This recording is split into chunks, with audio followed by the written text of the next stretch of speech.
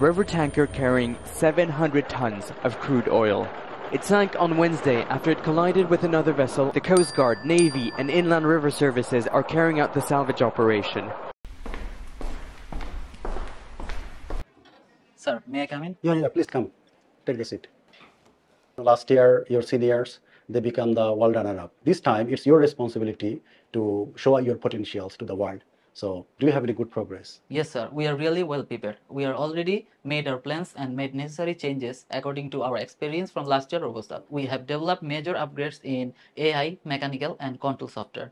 We are already practicing relentlessly to solve the problem and achieve great results in ROBOSUB 2024. Okay, it seems good. Can you show me the detailed plan of your work? Sure, sir. From last year's ROBOSUB, we have learned one thing, and that is software wins you the game and hardware makes you lose. So this year, we have avoided all the redundancies and made quality of life improvements to the overall system.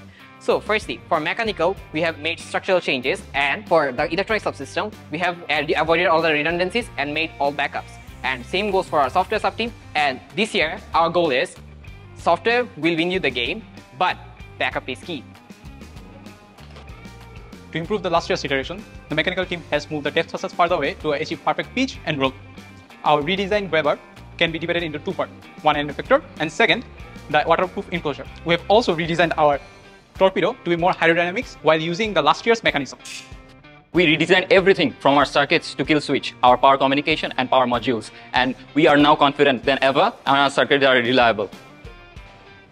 The AI and machine vision sub-team started off by collecting data under various conditions for a robust machine learning mode. With that, our vision system can perform tasks like mapping torpedoes using techniques like visual homing. Once started, our vision system sends continuous instructions to our control systems, which is now backed by a more advanced computer. Operation is responsible for the logistics and strategic planning of Duburi. Management ensures off-ground access to resources and facilities, also manages the administrative support, permissions, and offline collaborations. We do a lot of things in our sub-team, which includes managing social media, website, and sponsorships. We have 3 sections, which are design, motion graphics, and branding. We do all this while maintaining a bridge with the future generation. We inspire the students of schools and colleges about marine robotics and oceanography. Now I'm confident. So how about you people? I think the decision to take the thrusters away from the center of the rover will give us more stability and also let us do more maneuvering in acrobatic mode. This Duburi 4.1 has gained a lot of capabilities in maneuvering and processing and it will help in the autonomy task research. So good luck you and your 4.1 team.